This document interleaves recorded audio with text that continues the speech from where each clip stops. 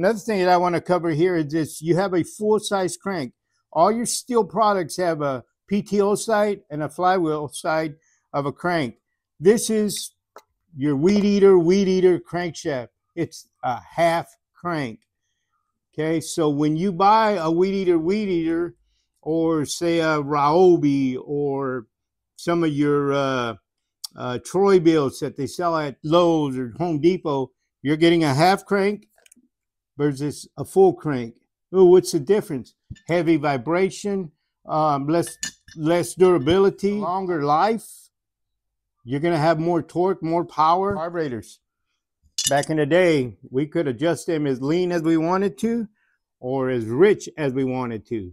This is yesterday's technology right here. This is today's technology. Steel chainsaw carburetor. It's got the hood. It vents out into the air filter.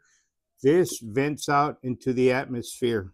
And you notice that there's a little tiny hole right there. That's your atmospheric hole that makes your diaphragm pulsate.